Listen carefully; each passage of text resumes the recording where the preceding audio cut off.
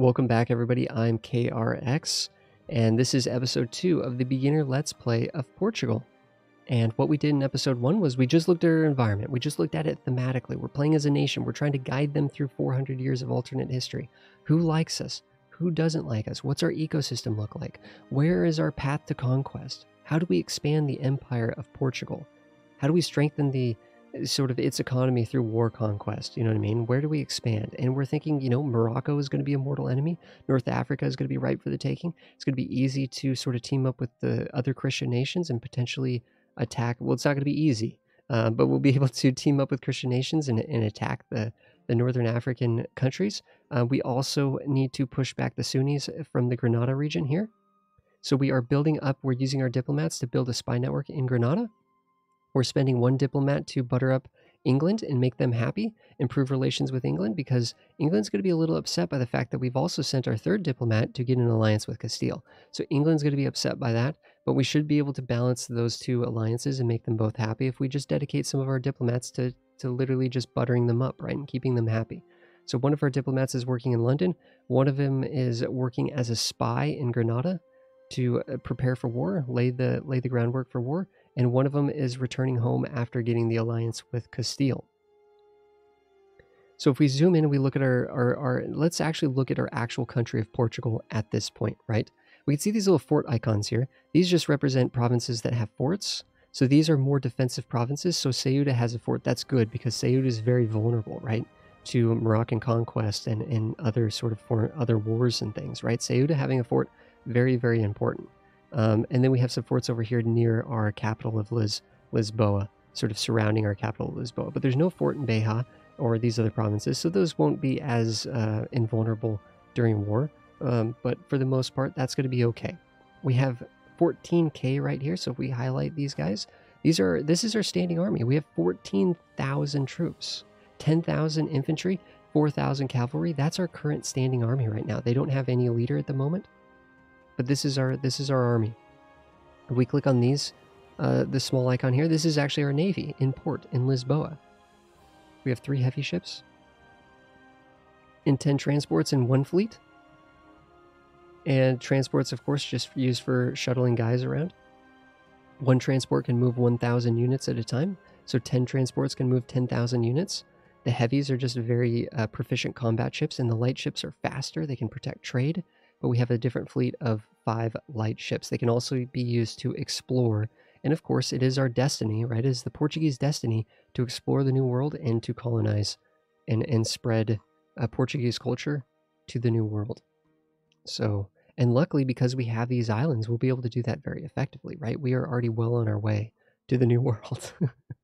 We have a nice jumping off point there. If we click on this big giant crest in the top left, this is going to open up our internal country screen, right? And we have a bunch of tabs up here. Right now it's remembering that we were just talking to Granada, okay? So we could very easily just hit this button down here to go back to our own screen. So this is the Portuguese diplomacy screen. It's reminding us we have a truce with Granada. It's telling us that we're buttering up our relations with actively strengthening relations with England, and we have an alliance with England. We are going to have an alliance with Castile. We just haven't unpaused the game yet. We're going very slow. We're just looking at the internal situation of our country this time, whereas in the last episode, we looked at our surrounding environment and made decisions based on that. Now we're just like, what's going on with our economy? What's going on with our army? Well, we can see how big our army is, but should we make it bigger? Can we make it bigger? Like we could see our navy, but should we make it, should we build more ships? Should we make it bigger? What kinds of ships should we build, right? These are all questions that we can ask.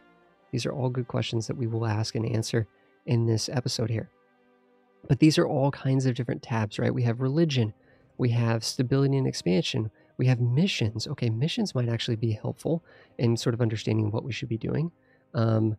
We have different ideas, technology here, right? Trade, economy. So there's all these different tabs up here, And for the most part, you can kind of just go through these and kind of figure out what's going on.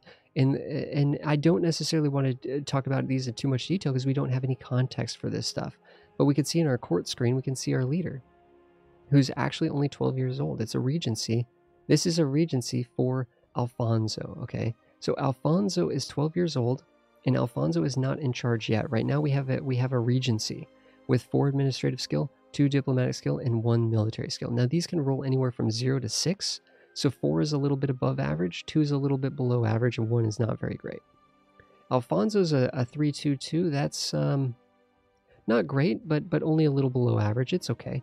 And that's all totaling down here into our nation's total administrative power, our diplomatic power, and our military power. We haven't talked about this stuff, but this stuff basically, just in a general sense, is important for developing our country and gaining technologies. These are in customizing our nation. So these are very important stats and very important units of currency that we can spend in the future. We can see we have some built up right now, but we're going to be getting 7 per, the skill 7 in this means that we get that much per month. So we get 7 administrative per month, 5 diplo per month, 4 military per month. We're not going to talk about how to use this because you can use this stuff in hundreds of different ways. I kid you not.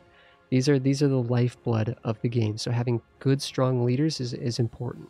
And this leader right here is just okay. Just okay. A little bit bad. But we can see that we have some of these powers built up right now. And again, we can save these to gain technologies and stuff.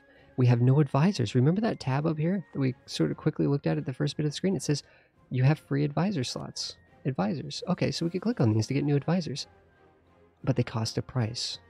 They have a monthly salary, and they have a price to sort of a signing bonus, basically, right? And they give little different benefits that we don't quite know the context of here, but they do increase our administrative skill.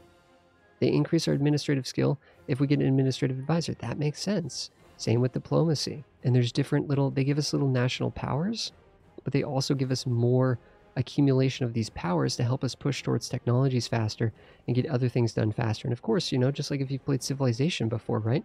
Or Age of Empires or something, if you have a technological advantage, that's really powerful. And so it is in this game as well. And military advisors as well. And some of these guys could be really important maybe in war, right? Having a military advisor during times of war, that makes sense. That makes thematic sense. But the thing is, these guys cost a salary, and I don't know if we can afford these guys yet. So let's actually go through and try to see if we can get to the economy screen here. Government. It's just talking about our government here. We're a kingdom. We can change our government here, but we don't really have any information or context as to why we would change our government. We are Portuguese as our culture. We've accepted the Portuguese, but the Moroccan culture is non-accepted. So we already know that we don't accept the Moroccan culture. Now this is something that potentially we can change, right? If we have a certain amount of Moroccan culture development, we might actually be able to hit a button and actually move Moroccan. We might be able to actually embrace the Moroccan culture. It won't supersede the Portuguese culture, but we can maybe live in harmony. We might be able to take action in the future to live in harmony with the Moroccan culture, because non-accepted cultures here may actually move themselves over into the accepted culture category. In fact, it says down here that we can promote cultures 0 to 2. So we can promote cultures. It's just that we don't have enough Moroccan representation right now to promote the Moroccan culture. But in the future, we might want to actually do that. We might want to do that. We'll just have to wait and see when we can do that. So this is our diplomacy screen. Enemies, rivals, we've just gone through this already. Diplomatic relations, right? We talked about how that's a very important number. It gives us a little summary of our court as well, our leader, and information about them. And just a lot of summary information that we haven't talked about yet. But here we go, guys. We are in the economy tab, and we're losing money. We have a negative balance right now. So there's no way we could afford it. In fact, we're losing 0.05 ducats per month. You don't make a lot of money per month in this game. So this is not good. And we're going to have to see, why are we losing? What are we spending our money on? Where are we making our money? How could we enhance the elements that are causing us to make money? And how can we reduce the elements that are causing us to lose money? This is actually a very important screen where we can thematically go through this and learn a lot about the game, just asking questions about the screen, like, why are we paying this? Why are we buying this? Why are we paying for this? What costs money? What doesn't cost money? And how do we maintain a balanced budget? This is not like many games where you sort of just get a balanced budget and you just hold it forever. You just make money magically. Like, there will be times where we're losing money, and there will be times where we're making money. And the way that we use our money and the way that we invest our money is going to be very important for the future stability of our country and as it grows. So we're getting a certain amount of our money from taxation. That makes sense. All of our provinces are providing some level of taxation. We're getting it from production. Our provinces are also producing goods, and that's producing some economic gains, but not as much as taxation. Taxation seems to be the main way that we're making money. We're also just making money by collecting it from Seville. Okay, so we're collecting money from Seville. We haven't actually even clicked on the trade map mode yet, but there is a trade map mode, and it breaks the world up into the different trade nodes. And our trade capital is in Seville. That means that we collect money from Seville. We saw that we had 2 merchants, but we saw that they weren't available. That's because right now we can see that our merchants are actively working in the Safi node to push trade. We are moving ducats from Safi to Seville because this is where we collect our money. This is where we collect our trade influence here. This is where we collect all of the money that we get from trade in Seville. So we're trying to push as much value, as much wealth back to Seville. And same as we're pushing some from Tunis. Now, what we might be able to do actually is we might be able to actually pull one of these back, and we might actually want to have a trader working in Seville, because we actually don't even have a trader working in Seville. We're earning 2.93 ducats here. It might be better for us to actually move one of these guys to help boost this value, because traders, essentially what traders do is they boost the trade power of these areas. See, we have 10% control over this money right now. So some of this money is getting collected here by Morocco because they want to collect it, because this is their trade node, right? They want to be collecting this money here. So some of it's being collected before it can get moved out. Same with Tunis. Tunis is collecting a lot of this money. Some of it's getting pushed up to Genoa, actually. Some of it's not even going to Seville. So it's going to different, you can see these arrows here. It's getting pushed in different directions. Seville, though, some of the Seville is actually getting pushed to Genoa, which we don't really want. We got 1.5 ducats over here that we're missing out on. This is getting split, right, between Portugal and Castile and Granada and those 3 nations primarily, right? Because we could see this is because Castile definitely has a lot of influence over this region as well. But some of this, people are using their own traders. Nations from this region here are using their traders to actually pull on the power from Seville and move these ducats out of here. Move these ducats out of here so that we have less value here to make less value in Seville. 27%. If we use this merchant here who only has an 8%, not a lot of control there, we're not really affecting things that much in Tunis. But if we move this merchant over here to Seville, we might be able to boost this number up to increase our retention of money, right? We might be able to increase our retention of money here by quite a bit. We're not going to quite worry about that right now, but I'm saying trade might be something that we can bolster. Taxation, the only way we're going to increase this really is by getting favorable policies that can increase taxation, and by taking new land, right? More provinces. Our provinces are producing taxes and production. So if we take more land, then we'll get more taxes. That makes sense, right? So military conquest will actually help us boost taxation and production. Because we haven't actually looked at the production map mode or just the goods map mode, but we can see that these provinces produce goods. And you can see that certain provinces produce goods that are of more value, right? Cloth is more valuable than fish. And we could just see that by clicking on this province and looking at the fishes at 2.5, whereas cloth is at 3. Or sugar down here. In fact, there's gold down here. In fact, we have gold in the Morocco region. In fact, there's gold up here actually in Castile. So Castile has a gold mine. And gold, as you can imagine, it's a 0 down here because it's based on other factors. But gold essentially just gives you tons of just direct money. Gold is a special good that is very valuable. Very valuable.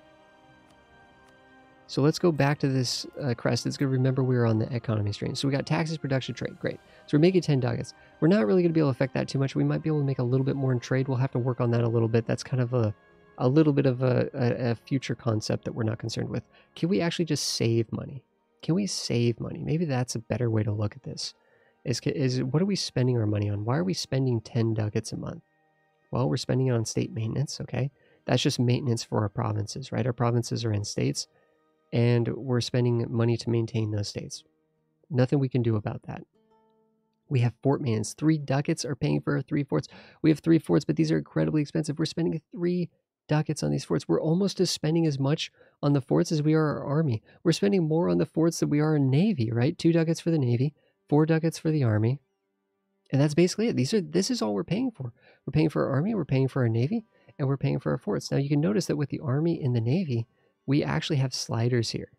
And I can actually reduce maintenance of the fleet. Now that makes the fleet not ready for battle. The fleet will not be ready for battle, but they'll just be resting. We can do this. We can actually lower the fleet maintenance here. There might be something else we can do with the fleet though. So we might not need to lower the fleet maintenance, but that does actually save us about a ducat. It cuts it in half, right? The total maintenance cost gets cut in half, but the troops and the Navy are completely inadequate to do battle. They are not ready for war at all. They've lost, they have to reorganize themselves. They lose all of their morale and organization if we lower their maintenance, but we can actually lower the army maintenance as well. If we're not expecting to go to war right away, we have to, it's going to take time to build up claims on Granada. We have a good buffer right now against Castile. We also have Morocco, who is sort of, actually Morocco's the scariest, right? Potentially Morocco is the scariest, but we have a good ally in Castile. We have a good ally in England, and Morocco would be crazy to declare war on us because that would actually call in our allies, right? Our allies would defend us. So we totally have the option to lower our army maintenance. We could lower this, and then when we're ready for war, we could just raise it back up. But I actually want to look at this fort maintenance right here. So we have a fort in Ceuta, very, very important fort, right? Just positionally, it's surrounded by enemies on all sides. Very, very important. There's two things we can do with our forts. We can, and we have one in Lisboa as well. So if we go to this tab here, it says there's a garrison down here, 3,000 people in the garrison. So we're learning new elements of this screen, right? We're not going through the whole thing. We've talked about culture and religion. We've talked about the diplomacy, right? A little diplomacy bit here. If you're clicking on another nation, it doesn't show up with ours because this is more of a build screen, so we can actually raise troops from here and stuff, but that's not important. We've looked at unrest, and we've looked at garrison. So in Beja, there's no garrison because there's no fort. So there's no fort here. There's no defense in war. People can just come here and just take this land and control it. But then again, if there's no fort there, then we could just take it back very quickly too. So it's not really that actually detrimental. Forts are the choke points, right? That you want to make sure that these provinces don't fall. This fort, right, we have two forts right here. We have garrisons in both of these provinces. We might not actually need forts. Protect the surrounding area, right, thematically. And this is our capital. It might be good to keep the fort in Lisboa, but I honestly don't think we need the fort here in Evora. So what we could do is we could actually just destroy the castle.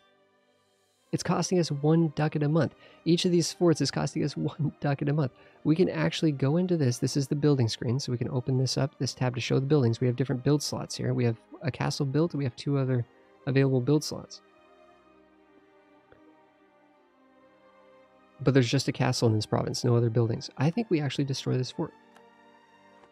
I think we destroy that fort, and if we go back here, we can now see that we are now making money because we have destroyed a fort. Now we're only spending 2 ducats a month on our fort maintenance. Now the other thing we can do is just the same way that we can sort of like reduce army maintenance and reduce navy maintenance, we can actually reduce fort maintenance, but you can do it on specific forts. And that's this button down here. This fortress is fully maintained, costing us 1 ducat every month. If we click that button, this fort is mothballed, costing us 0.5 ducats every month. Mothballed fortresses cost only half maintenance, but have no garrison ready to defend them. That means that there's no one defending this province anymore, but we're not paying for the fort, but we can activate it again to get it online. And it takes a little bit of while for that to rebuild the garrison, but for the most part, it doesn't take, it might take a few months, right, to rebuild the garrison. Lisboa is pretty far away. I don't think there's any immediate threat of like a Moroccan invasion, and Morocco would have to get through Ceuta, so I think we leave this ungarrisoned. That's going to save us half a ducat, so now we're at 1.5 ducats. 1.5 ducats. In fact, we could actually unmothball Ceuta. This is a little bit riskier. We'll leave that online, just thematically, right? We don't want this fort to be unmaintained. We want this one to be maintained. It's on our front. It's on the front with the enemy. But I think we could actually lower the maintenance of our army, because we could get those guys back in order, no problem. And now all of a sudden we're making tons of money. In fact, we're making so much money, maybe we do hire an advisor. Maybe if there's a really critical advisor over here, a national production efficiency, that'll increase the money we get from production. That makes sense, right? We just saw that we make money from our production. So increasing that by 10%, where we only have a 2% modifier right now. But if we increase that by 10%, we'll get a little bit more. It's not going to cover the cost of the guy, but he is going to, of course, give us administrative skills, so that's good too.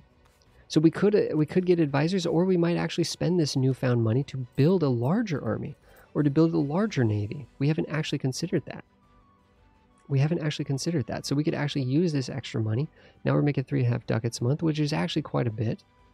And we'll start to learn about how much sort of every ducat is worth and how how we can, what a ducat basically allows us to buy. Well, we know that 1 ducat gives us 1 fort. And we know that our entire army of 14,000 only costs us 4 ducats a month. Our entire navy, or 18 ships in our navy, only cost us 2 ducats a month. So 3.5 ducats is quite a bit. We could get a much larger navy potentially. We could get a much larger army potentially. If we keep going through this tabs, trade, right? We talked a little bit about trade. There might be ways to optimize this, but we're not going to go through any of this stuff. This is just a bunch of random numbers and stuff and modifiers and things. We don't know anything about this. This has no context for us at all right now. This is our technology screen. So we could look here, like if we wanted to get the next administrative technology, it's going to cost us 600 power points.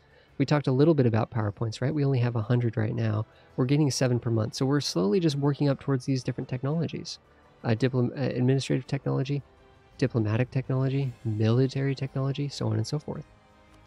Ideas. This unlocks, our first idea group unlocks, it says here at National Ideas at Administrative Technology 5. Unlocks at National Ideas, parentheses, 5.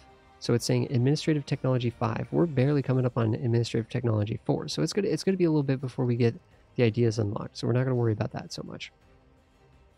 But we can see that Portugal has some sort of Portuguese ideas here.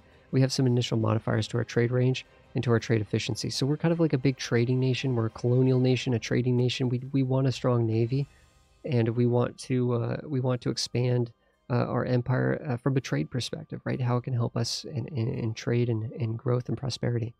If we go to the missions here, we have this big giant tab, but this can, and we work our way from the top down. But these are different goals and things that we could start to work towards. Push to India, conquer Hormuz, settle Indonesia, right? These are different things that in the far, far future that we can follow sort of the historical pathing of Portugal. And here we can actually see that this right here is telling us that we need to has discovered any province in West African coast area. Okay, so it wants us to actually discover a province. Has discovered any provinces. So this is a mission to go discover Africa's west coast. So to go discover this area down here. So that's going to require explorers and stuff like that in the future. So we're not quite there yet. So that's going to be a future goal. It says total army size at least 100% of force limit. We haven't even talked about force limit. But this mission is telling us to build an army up to our force limit. Okay. Okay, so we've learned about force limit. We know that there's a force limit to how big our army can go. And again, we just like diplomatic relations, we can go over the force limit, especially if it's a tough war and we're outnumbered. We might want to go over our force limit. We might want to train a larger army than what our force limit can sustain. But there will be a cost penalty, right? It's going to be more expensive to maintain an army if we go over the force limit, just like it's more diplomatically expensive to maintain more relationships over a diplomatic relationship slot. If we go to this button here, it's not quite near it's right near the crest, but it's called the production interface. If we click on this, it opens up with the land units, and this is where we can build units. We can just click on the infantry and we can just click on provinces and build units. It says that we have a force limit of 18, but we only have 14,000 troops. It costs us 10 ducats to build a unit, and it'll cost us 0.2 ducats per month to afford them. So if we build 4 more units, we'll be at 100% of our force limit. So we could just have each of these provinces training a troop. Every province is sort of like an area that we can use to build a unit, whether a ship or whether a land unit, right? So we're building land units in these areas. This is 4,000. It also costs us manpower. Does it actually even say that? I don't even think it shows that here. But you can see that we've actually lost manpower by doing this. Our manpower is our reserve. How many people we can actually draft. If we have no manpower, we can't train any more troops this way. We would instead have to hire mercenaries. Mercenaries are more expensive, but they significantly more expensive. They cost 3 times more to raise, and they cost almost 2.5 times as much per month to maintain. But they do not cost us manpower. So it's a way to trade manpower for money. So mercenary, but right now we had 11,000 Portuguese men ready to join the ranks, ready to be drafted. And our maximum is actually 18,000. Our equilibrium of our country is about 18,000 manpower. And that's going to slowly be trending up. We're gaining about 159 per month, it says. So it's very important that we need this manpower, because the manpower is what replenishes our regiments when they take damage, when they take casualties. When we go to war and we fight with these 18,000 men, some of them will die.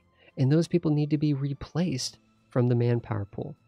So if we run out of manpower, we can't replenish our regiments anymore. And we will be battered and we will be fighting with broken regiments.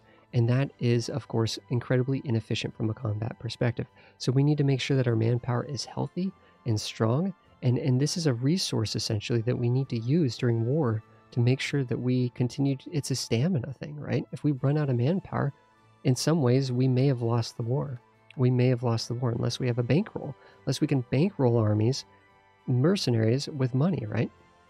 So we raise up, and this is our goal, is to get up to 100% force limit. We're doing that now. We're building 4,000 men. That'll get us up to our force limit. We want trustworthy allies. It says have 2 countries allied with Portugal and have at least 150 opinion of Portugal. Well, we're working on that, right? We've just allied Castile and we've allied England. We start actually with England, right? Oh, look, we could actually go see England's army.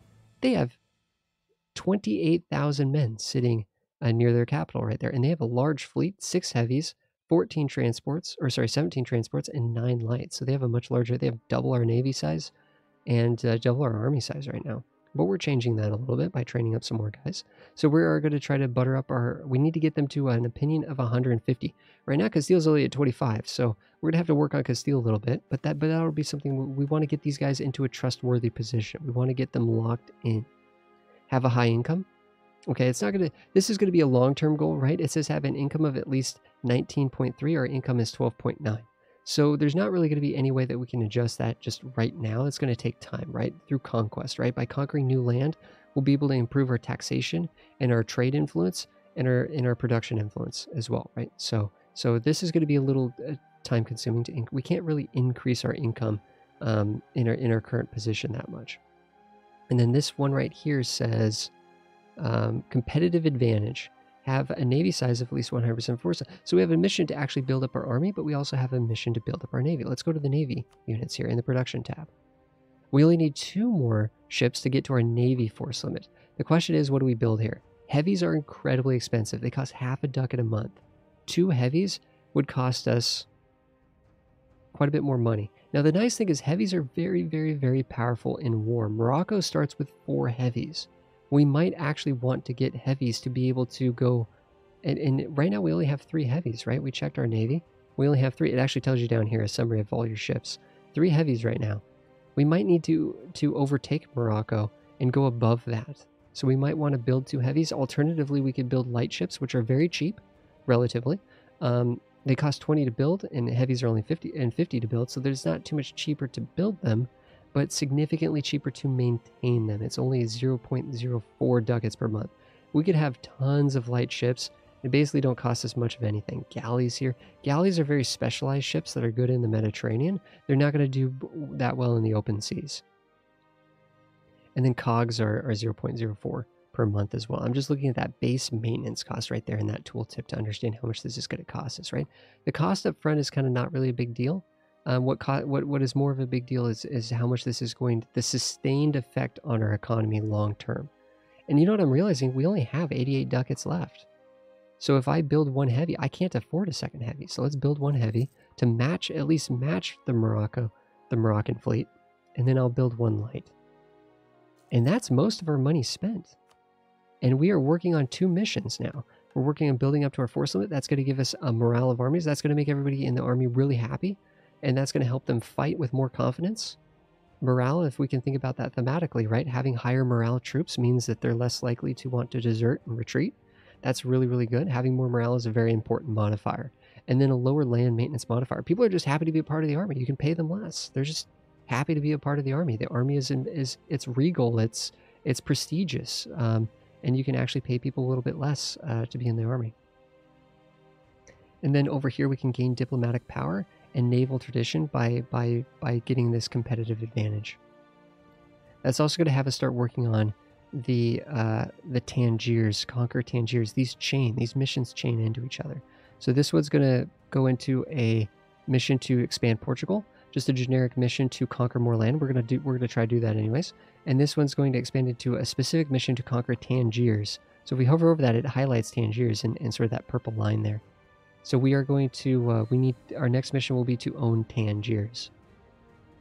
Okay. And that'll actually get us administrative power and some free claims on Morocco. So that'll give us a means of conquering Morocco, a justification to conquer Morocco. But I think that is a good episode 2. We have looked at we've gone through a lot of these tabs. We've looked at our economy screen. We've looked at our missions tabs. We've started to work on our economy. We've made it so that we're making good money, and we're also building up our military and preparing for future war. We have not unpaused the game yet. Next episode, we probably will. Okay, so we are doing what we can internally before we unpause the game. There are still more tabs that we should look at in the next episode. Thanks everybody for watching. I really appreciate it. This is a slow sort of beginner tutorial, step-by-step tutorial for Portugal with no DLCs, right? We're not using any of the DLC features in this. We do stream on Twitch, EU4, all the time, and it's a great place to ask questions and get specific answers to specific questions. Otherwise, we're going to just try to go through everything thematically step by step. Thanks everybody for watching. I will see you guys in the next one.